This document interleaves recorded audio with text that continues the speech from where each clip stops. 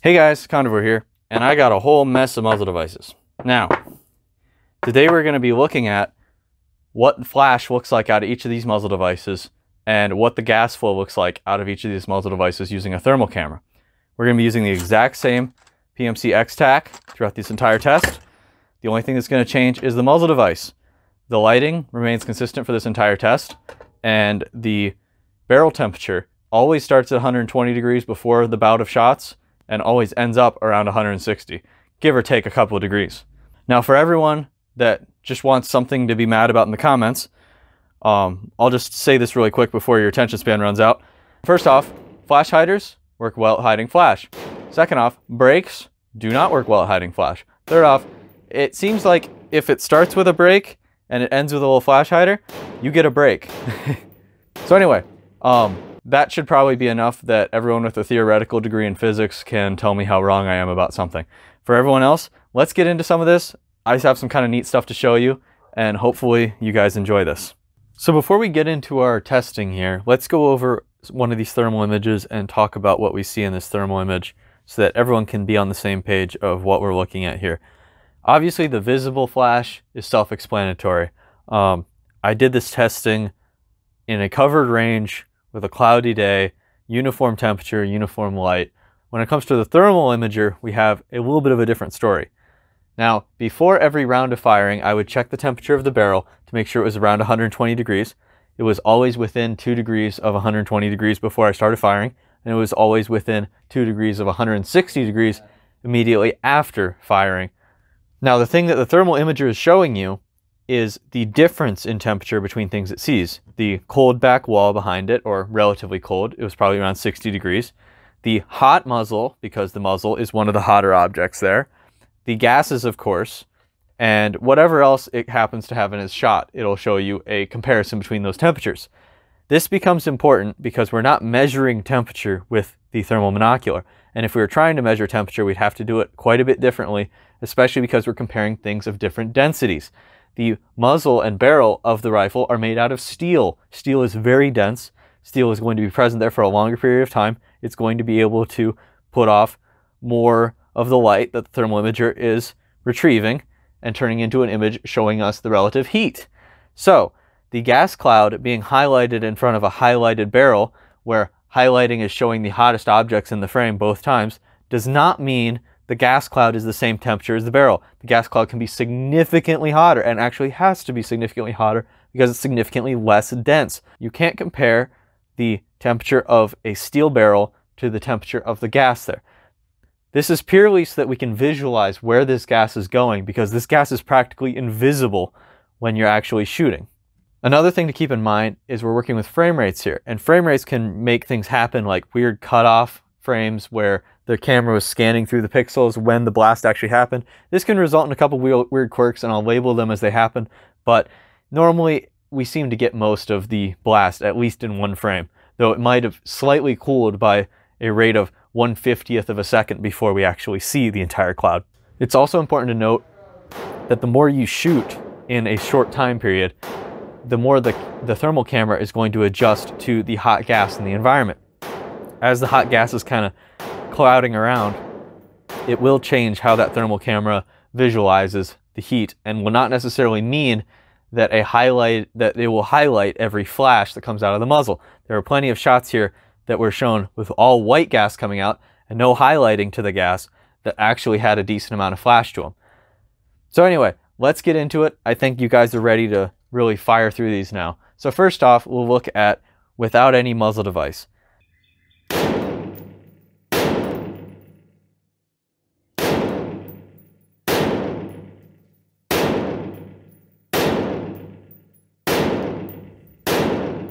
So I think that's about what we'd expect for no muzzle device. Obviously, we've got a 16-inch barrel on this AR-15. There's quite a lot of time for powder to burn. We still have some leftover powder by the time you get to the end of the barrel, but we're seeing it just kind of spew out, and you see a decent amount of flash after each of those shots.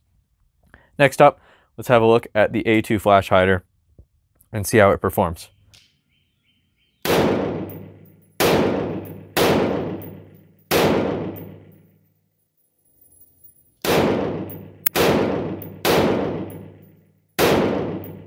So the A2 is quite a popular and effective muzzle device.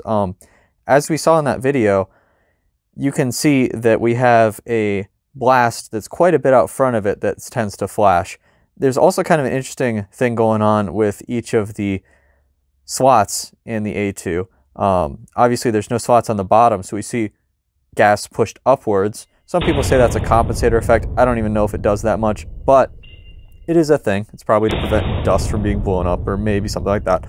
But it's interesting seeing that we have flames appearing at the ends of each of these cutouts, along with out in front of the muzzle device. So there's a reason these are very popular. They work quite well, and they are quite small, and they're very cheap. So anyway, that's the A2. That's a pretty effective flash hider. Let's move on to a dedicated flash hider, which is actually the one that's currently on this, which is the Bren 2MS style 3-prong flash hider. Let's see how well that works.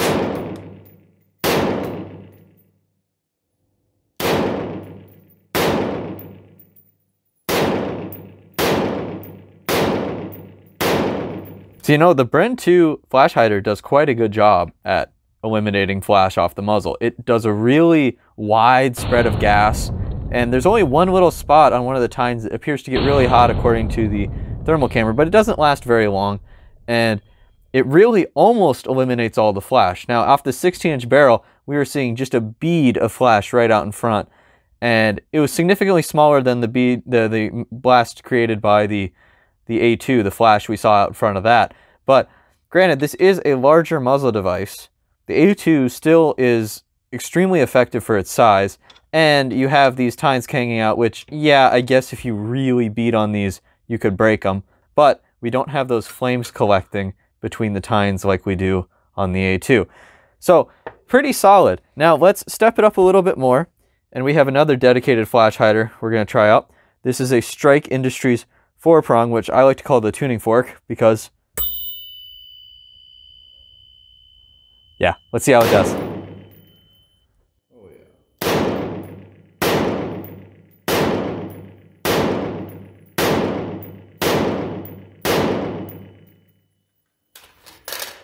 And that's like a tinnitus simulator.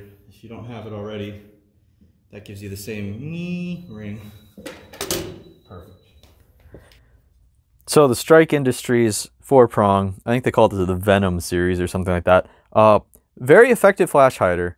It really does eliminate basically all the visible flash, at least with the amount of light that we had shooting at the range when I was recording. Performs better, definitely, than the Bren 2 flash hider and the A2, but obviously it comes with the cost. I'm going to muffle that because I'm so sick of listening to that, and I'm going to be sick of listening to that editing this as well.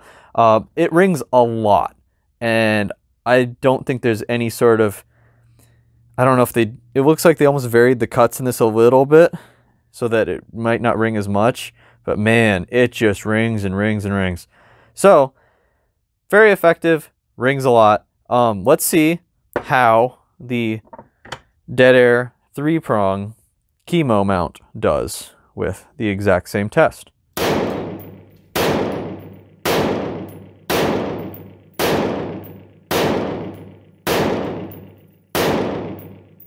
So the Keymo 3-prong has remained a very effective flash hider, and I've even tried it on much shorter barrels too. It just eliminates practically all visible flash and medium light. Obviously, if you're shooting at night, you're going to see flash out of pretty much everything. But it's been one of my go-tos, and that was before I tried all this. And I know everyone just always wants to justify that their stuff is the best, but I really think that this is quite an effective flash hider, and it does quite a good job, especially for a suppressor mount. There is one big caveat. Obviously, any of you sharp-eyed viewers noticed that I was using a crush washer behind a Keymo muzzle device. Never use a crush washer behind a Keymo muzzle device or any suppressor mount muzzle device if you are going to mount a suppressor on it. That said, anything with a really tight bore, it's always a good idea to use shims instead of a crush washer. Crush washers don't necessarily crush uniformly. The shoulder on your barrel is where you want the back of this to rest if you need concentricity to be perfect. So, Do not use these with crush washers if you're mounting a suppressor. I did it just to save time. That said, this really doesn't have the ring. Oh no. This really doesn't have the ring of the 4-prong, which is really nice. I think it has to do with the different weight, like size cuts. You can see these big cuts on the sides here. But you have 3 prongs, obviously much, much larger than an A2. Almost twice as long, not quite, but it's getting there. Very effective muzzle device, seems to work really well. Now let's change it up a little bit. We have a compensator. Now this one's supposedly made for 3-gun. It's got holes in it. It looks like a tube. It's threaded enough. I can get it on the AR-15. Let's see how it does.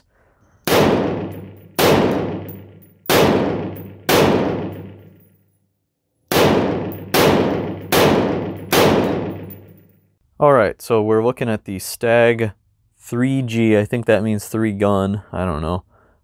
Stag compensator. I don't think they make these anymore, but it's basically a linear comp from the front and then a vertical comp from the top. So it's meant to push the barrel down. It's actually kind of interesting. Got a couple of frames of this actually shoving the barrel down, which I guess if you had something with a lot of muzzle climb, this kind of thing would help, because we obviously see gas coming right out the front and right out the top, and we see flame coming out both. See it getting pretty hot right up here. But yeah, this is obviously not meant to hide flash. This is meant to keep the muzzle pushed in a direction. Still quite interesting, but not exactly a great showing for flash hiding. Obviously, we're mostly testing for that and not really considering other things. Didn't notice it being a whole lot blastier than the other stuff, than the other flash hiders. Just had some really interesting gas flows, which I wanted to show you guys. Anyway, next up, we're going to move on to brakes. And this one's a little brake. It's got a couple of little compensator holes in the top of it. This came new with the Bren 805s, the CZ Bren 805s. Just kind of a simple, short, single chamber brake, or dual chamber brake, I guess. But let's see how that does on the AR-15.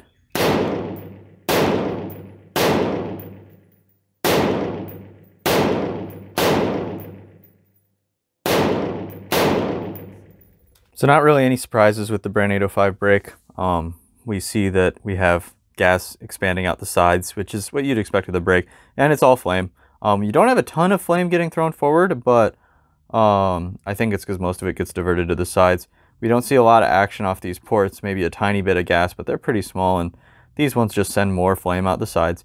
Recoil was noticeably a bit softer on these. Blast to the shooter was a bit worse. It always seems a little bit louder when you have more gas coming back at you, so that's all subjective though. Maybe we'll do an audio comparison at the end here, but it's not going to be volume related. It's mostly going to be a tone. So anyway, the 805 brake does a decent job at what it's supposed to do, which is to be a small brake. And it works pretty well in the 805 as well, but I've seen it throw flame on the 805 plenty of times, so I knew it was capable of doing so. But anyway, we're going to go to a little bit of a more common brake that you might see on an AR-15. This is an Epsilon VG6 in 5.56. This is kind of a tight little, well, I'm going to call it a brake, but they say it's a compensator and everything in order for it to be like, you know, it can do everything. It does flash hiding at the end here, you know, but what really I think it's going to do is we're going to see what it does with the brake here. So let's see what that looks like.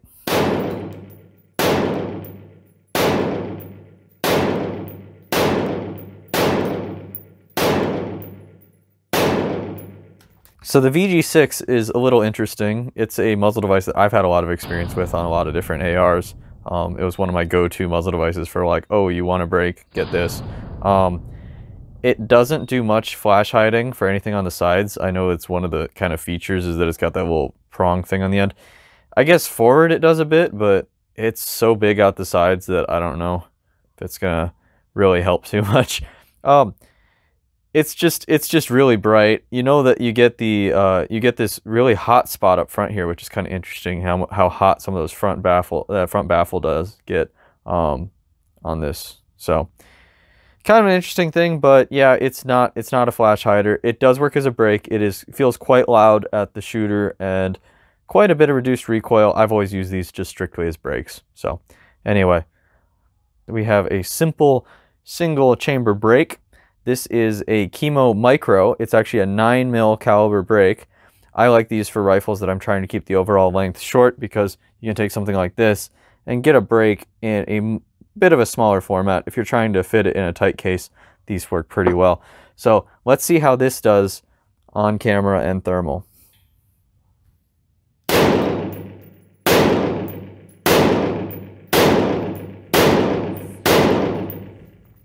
So the Keymo MicroBrake, nothing really revolutionary there.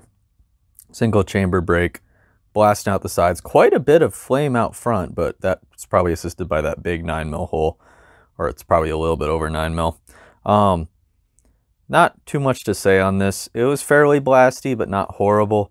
I'd say probably a little bit less blast feel than the VG6 Epsilon, but it's still brake, lots of flash, lots of gas movement, and we still have that big flame popping out the front. So not a whole lot to say on this one. These are worked really well for me for brakes that I wanted to put on shorter things and keep the overall length down when I'm not using a zero length that's just the body of Keymo and a flat end. So next up, and last but not least, we're going to be doing the Lantac Dragon. This is a 3-chamber brake. Got a couple ports on it, and it's got a little bit of attempt at flash hide at the end, it looks like. So we'll see how this one does. So let's have a look.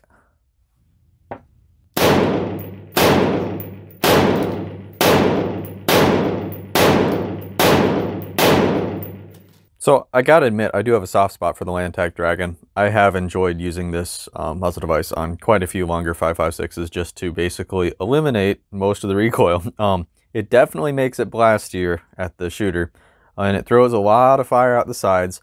But one of the things is that if you're using this in a suppressor, that might not matter to you as much. And I don't actually know if there's much of an effect that the muzzle device inside of a suppressor has on the suppressor's effectiveness. That is something maybe we can try out in the future. But to be said, this is a effective brake that definitely blasts back and causes a lot of flame out the sides. The little attempt at, I don't know if this is even an attempt at flash hiding or if it's more of like a, oh, maybe you could get a wire of a fence between those and shoot it. I don't even think that would work from the angle, but it might just be a stylistic thing. It doesn't really do any flash hiding. It just blasts. You can see these 2 ports at the top. We actually see a little bit of gas coming out the top from those, but it's a brake. It does brake things. And once again, this is of course a Keymo device that I put on a crush washer just because I knew I wasn't going to be putting a suppressor on during this range session with these devices. Obviously, you use shims if you're going to do that. But anyway, guys, that concludes what I got. All these muzzle devices, had a good time testing them all. I did try to test the T91 muzzle device and found out that there's a lip inside there that only lets you thread in about halfway the distance that I needed to go to get to the shoulder on my barrel, maybe a little bit further than that. But so maybe I'll test this one in the future, but I need to bring a lock nut with me. Of all these, I think definitely the most effective flash hider for me is the 3-prong, but that's subject to change.